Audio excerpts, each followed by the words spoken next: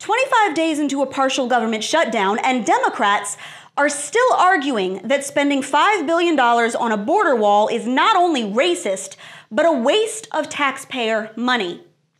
Bad move, guys, because if you really want to go down that road, I will show you some wastes of taxpayer money.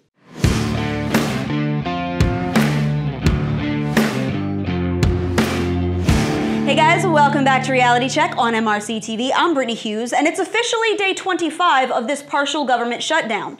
And you know, Democrats still refuse to commit that $5.7 billion that Trump's requested for part of a border wall to help secure our country against rampant illegal immigration. Now, after they get done calling it racist, xenophobic, and anti-American, they like to throw out this argument, that it's a waste of taxpayer dollars. Yeah, the party of big government spending and sky-high taxes is suddenly concerned about fiscal responsibility. Now, never mind that this shutdown has already cost the U.S. billions. It's apparently a waste of our money to spend 0.1% of a $4.4 trillion federal budget to secure our borders and protect our people from illegal aliens, dangerous criminals, and drugs. Now, here's why this argument is so hilarious. The U.S. government wastes our money all the time, every single day. In fact, here are just a few things that they spent our money on in just the past several years. We spent $65 million on Pacific coastal salmon recovery. Now, I love a good salmon fillet. I cook mine in some herb butter with a nice mango salsa. But you know, I'd also love it if our cities weren't infested with MS-13 gang violence and we weren't finding the bodies of teenagers shot to death and hacked up with machetes. So, you know, if we can spend $65 million saving some fish, surely we can shuck out a few bucks to keep out dangerous thugs from other countries. Just a thought. We also spent $11 million on an aquatic plant control program and $663,000 for a brown tree snake eradication program in Guam. Every effort to eradicate the invasive species has so far failed.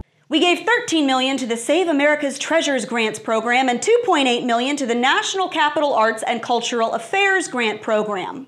Not a clue. In 2018, we gave $17 million to the Asia Foundation, which is, quote, committed to improving lives across a dynamic and developing Asia. And another $16.7 million to the East-West Center in Hawaii. We don't really know what they do. We also gave about $67 million to the National Endowment for Democracy, which is supposed to help support democracies all across the world. Don't really know what they do either.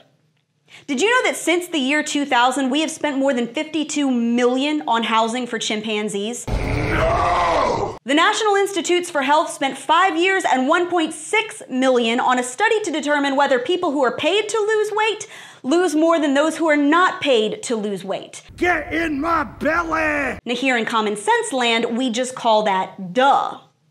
In 2017, the National Endowment for the Arts spent $30,000 in taxpayer grant money on a production of Hamlet starring, get this, dogs. And all of this isn't even a drop in the bucket. The list goes on and on and on without end.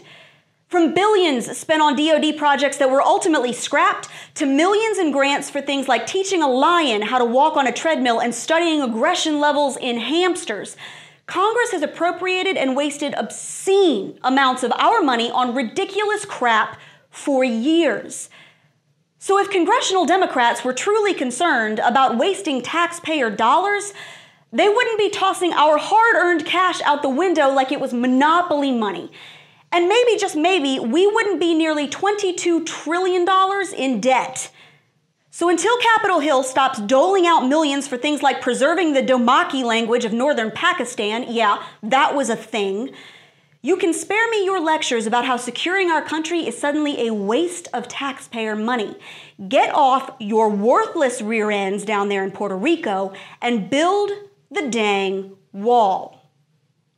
And that's your Reality Check, America. Make sure you subscribe to our YouTube page, like us on Facebook and Twitter, and stay sane out there.